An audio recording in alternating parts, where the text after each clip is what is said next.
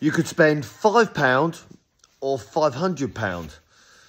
That's the sort of answer I want to give to everybody. So electrical faults are not always the same.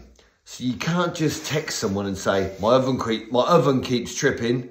What's wrong with it? Or my lights are going out. Why are they tripping the fuse? Because it's not as simple as that.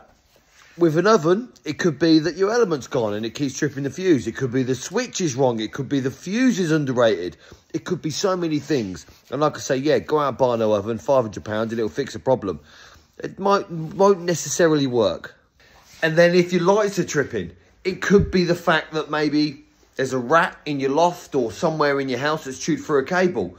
Or it could be as simple as your bulb's gone.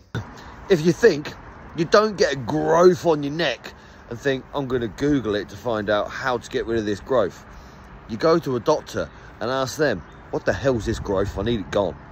So that's the whole job of an electrician.